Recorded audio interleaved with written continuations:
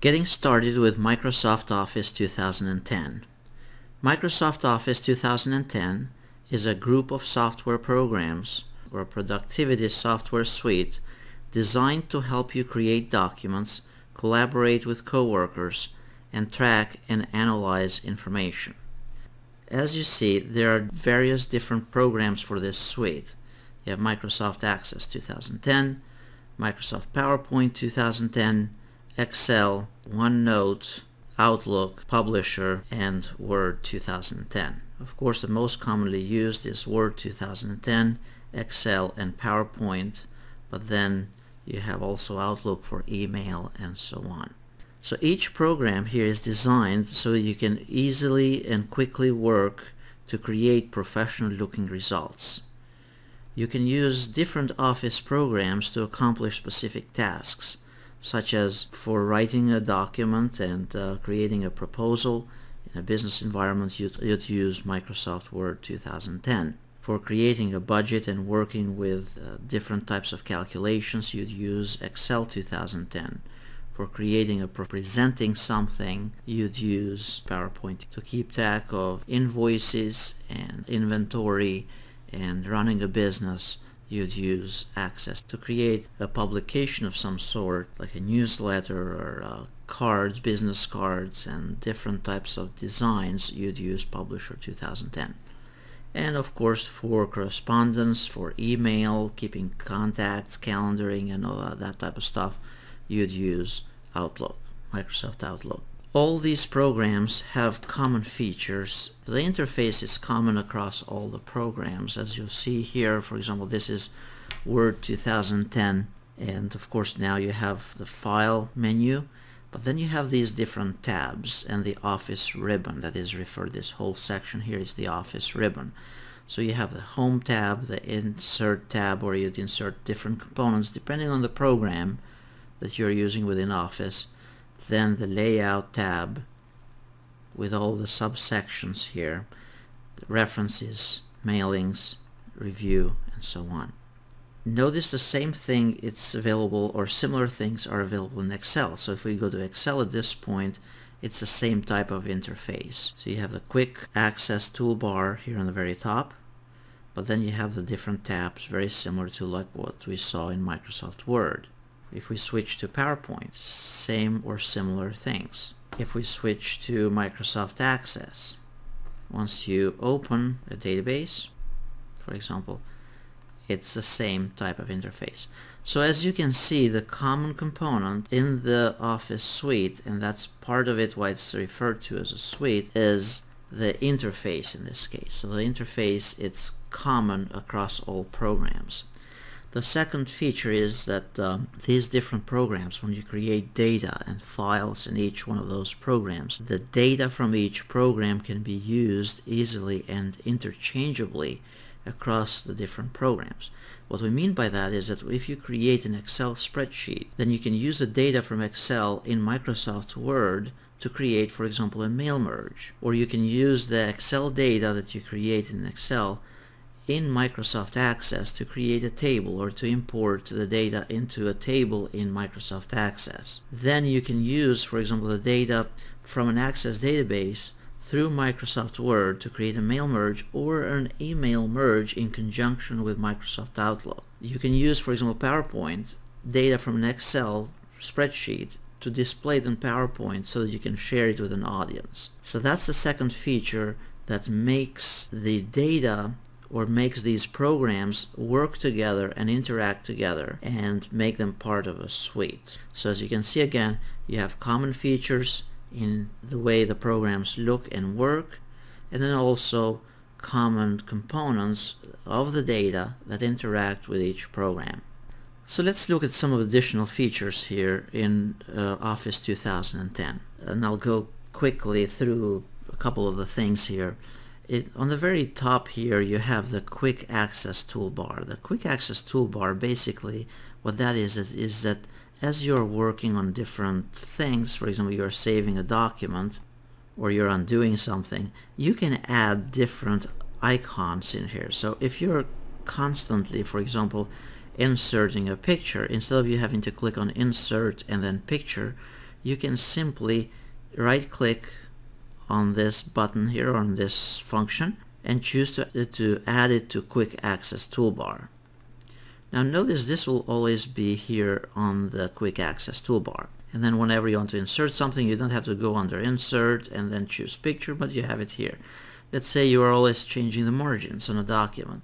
So if we click on Page Layout here and then choose Margins, you could simply right-click, add to Quick Access Toolbar. It will always be listed here. Another feature that is common through all the programs, among others, is this zooming capability here in the bottom. So if you're working with different things, you can make the document larger or smaller. One third common feature as well is the use of styles, and we'll look through this as we go through the different programs here. But to make things easier, so for example, the use of styles here, if I have some text here and I want to format this, make it look kind of nice, I have two choices. I either select the text and then format this to what I want to format it, make the text larger and make it bold and underline it and all that type of stuff, or I could use one of the styles predefined in the computer. Now, and later we'll show how to create styles here. But let's say at this point I want to create a title, so I could simply click on the title style and then it's formatted accordingly automatically. Similar thing if we go to Excel, depending on what you're doing, you have styles, for example, for conditional formatting, you have styles for formatting a table a certain way, formatting certain cells a certain way, and that type of thing. If you go to PowerPoint, under the Home tab, for example, or under, depends on what you're doing, you have different styles for certain components.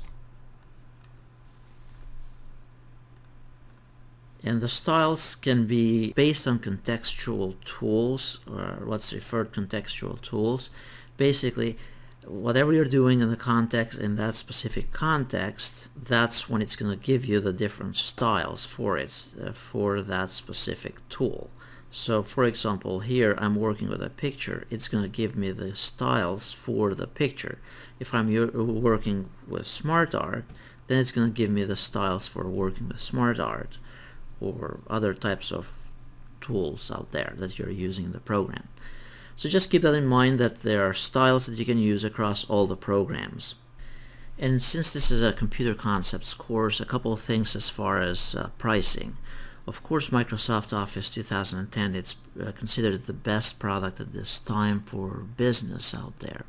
However, it comes with a price. So if you notice, for example, the Office 2010 here, and I'm doing some pricing so you get an idea. The Home and Student Edition, it's $150 in the US here. And the Home and Student does not come with Microsoft Access or Publisher. So it comes with only Word, Excel, PowerPoint, and OneNote. Then you have Office Home and Business, which is $279. And this comes with Word, Excel, PowerPoint, OneNote, and Outlook. And notice this is for one user or one PC in the business. So the business rule here, the rule is for each computer in the business, you'd have to purchase a separate license. And the key component in Office 2010, if you're going to run a business, is Microsoft Access. And Microsoft Access comes to a part of Office Professional, which costs $500 for one user with two PCs. But in a business environment, you need one license for each computer. So with that, you'd get pretty much the whole Office here with. So basically in Office Professional, it's pretty costly for multiple users in the business. So you'd need to find out what product is best for your needs. As I mentioned earlier, Office Professional comes with all the components such as Word, Excel, PowerPoint, OneNote, Outlook, Access, and Publisher. So what other alternatives are out there? Since you'll most likely become a business student, you'll run your own business or work in a corporate environment, it is important to use the right product for the right price so that you're successful in your business. So there are other products out there. They may not do 100% of what Microsoft Office does, but since this is a computer concepts course, it is kind of important that we know what other alternatives are out there. So as of the time of this recording, there are other programs like open source Office programs out there, such as OpenOffice. It's a free and open source productivity software. It has all the components very similar to Microsoft Office, and I would say it does pretty much 80 to 90% of everything that Office does. Another alternative, open source, is it's the LibreOffice, and this has options and components very similar to like the Writer, Calc. It's similar to Excel, Impress. It's similar to PowerPoint and all that type of stuff. And then of course cloud-based solutions as well. And other cloud-based, we have here the Google Apps, and this comes part of your account at Cairn with Eagle Mail and Eagle Docs. And here you can create docs. It's for creating documents. Sheets, it's for spreadsheets, program applications, slides, it's to create presentations online, and so on. There are other solutions from Microsoft, like such as Office 365 online, and other solutions out there online as well. There are alternatives out there, and as we go through this course, I'm going to touch on some. So this is basically just getting started with it, some of the common components, some of the core features out there. So I'd strongly recommend that we go through each one of the other programs and then learn about the individual features in each individual program.